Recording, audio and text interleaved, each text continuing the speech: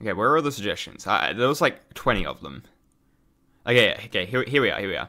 The ability to select a JVM to run each instance with. Okay, this one is fairly straightforward, so let's go ahead and add that. We'll do it in here. So by the way, by default, Pandora Launcher will use basically the built-in Java binary that or like Microsoft/Mojang recommends. So this is like the same Java binary that the vanilla Minecraft launcher will download by default, and I believe Prism Launcher now also downloads the Mojang binaries by default. I think Multi-MC still requires you to manually select them.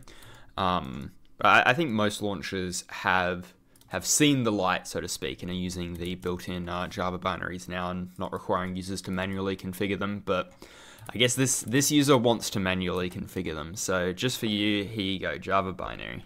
I like having the enabled button because it means that, you know, you can like set up some like flags or whatever, right? And then if you want to like, you know, you can like toggle it on and off to like see the difference. So I think having like the toggle button be separate instead of just being like, oh, if you want to remove the JVM flags, you just have to like clear the text box. I think having the toggle button is a little bit nicer. So by the way, if you guys didn't notice, all the buttons in Pandora are sort of color coded.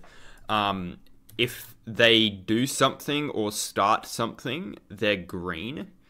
And then if they like open something like a folder or web URL or, you know, that sort of thing, it's blue. So like on Modrinth here, installing, green, opening the web page, blue. You know, syncing here, opening the folders, blue.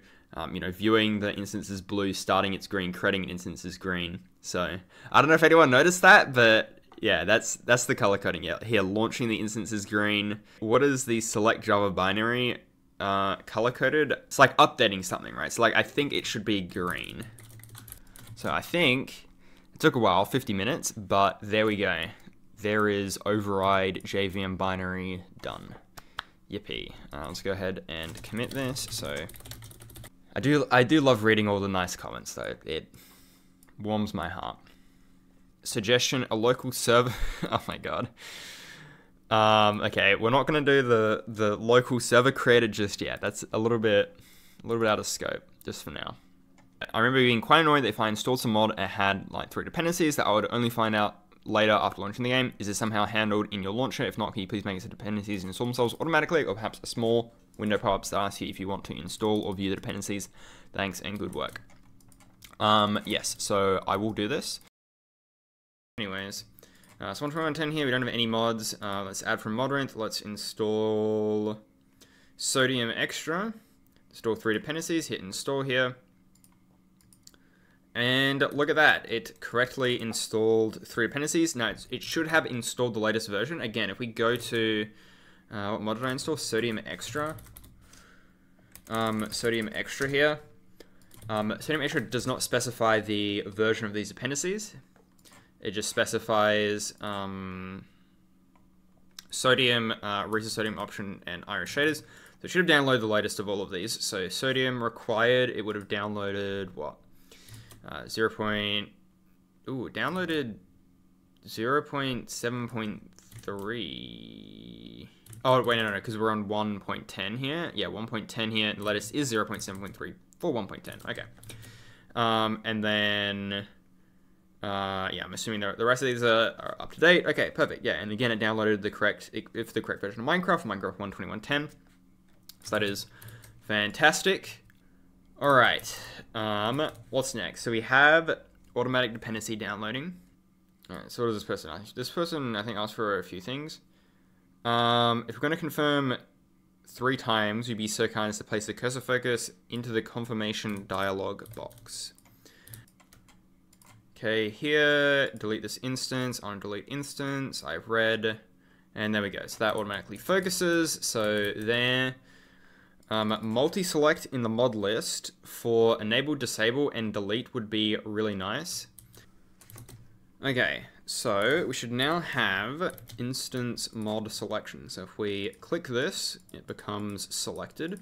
If we control click this, we can add things to be selected. If we click on this and then we shift click, we can select multiple. If I like click on this and then I click on this and then I shift click this, this all works. Alright, so now here we select multiple things and we toggle. Bang, look at that, incredible technology. And then we can check for updates, and we do have updates. So let's select these four, and then I'm going to hit this here. Yeah, in general, there we go. It updated both sodium and sodium extra to the latest version. So that's working. We can now update multiple things. All right, what else do we have here? A way to filter mods by Forge, Neoforge, Fabric, Utility, Mobs, Food, etc. So this is basically just all the regular Modrinth filters. So we can go ahead and add that. That seems reasonable.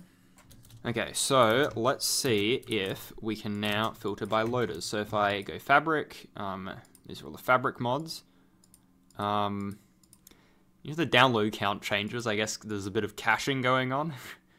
Anyways, we go Forge here, yeah, and these are the mods that only exist for Forge, which doesn't include sodium.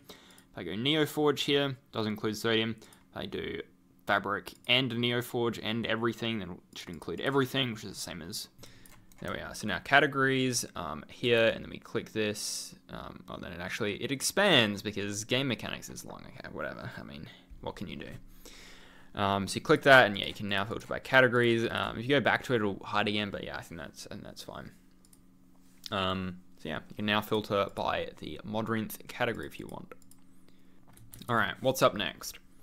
Like they've already been asked, I'm anything works, but any plans for CurseForge API key? There will be CurseForge in the future, but it's not something I'm going to add in this video / stream because yeah, it is.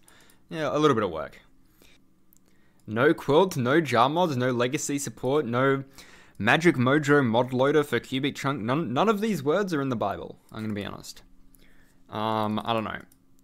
Eventually, but it's, you know, not a priority. Okay, I think those are all the suggestions on YouTube comments. So that's pretty good. Now let's go over GitHub mod downloading feature request. It would be nice if you could select all the mods you want to download and click install, like Prism Launcher does this. It would make it easier than clicking install, waiting for install, then clicking next. Yeah, so ePro wants it to where you're on Modrinth here, where you can just hit install. So if you go to an instance here, add from Modrinth, hit install here. Okay, so now we go to an instance, we go mods, we do add from mod. Well, firstly, let me delete all the mods I added. Then we can go add from Modrinth here. If we make sure install latest is checked, we can now hit Fabric API and it will just install whatever the latest version is, like this. That is added. All right, one down. Oh my god, this. I add one feature request and two more feature requests appear. Like, it's crazy. Okay, so next up, Command Q does not quit app on Mac OS. Okay, so I do Command Q, that closes it, yay, and I can also do Command W. So I guess let's add that at the same time. Okay, so yeah, basically now we can start an instance here. And if we hover over this one, we can do Command W. No, we can't, doesn't work. Probably not, right? So here, okay, yeah, there we go. Comment this here. Also, make sure you use add from Modrinth on the instance page to skip the instance selection. Okay, account icon not rendering second skin layer. There we go, trampoline. I think that's working, right? Add head overlay to head image. There we go. So that is fixed. Okay, yeah, version, this does tell me version Java 1.8. Okay, so that's good. So we can close this here as fixed. This person wants the ability to sync hotbar.mbt. It stores saved hotbars would be cool to have across instances. Oh, okay, C1. Okay, so then we can restore it with X1. Okay, cool. So that is saved. Okay, and let's look at our saved hotbar. Yes. Should we do that now? I don't know. I'm getting a little bit tired. I've already done quite a lot of stuff today. I mean, let's just look at all of the commits we've done. What did we add? We added yeah, we fixed a bug with it not working on Java 8. We added a option to override the JVM binary. We added automatic dependency downloading. We added being able to select multiple mods, delete multiple at the same time, update multiple at the same time, etc. Automatic focusing of that. We added filtering by loader and category to mod length. We added an install latest button to allow you to install the latest version of a mod length. We added, we fixed some other bugs. We added some other keybinds. We fixed some more stuff. So, yeah, quite a big day. But yeah, there you go. I'm gonna end the stream and the video here. For now, thank you for watching. I appreciate it. I'll see you later. Have a good one. Bye bye.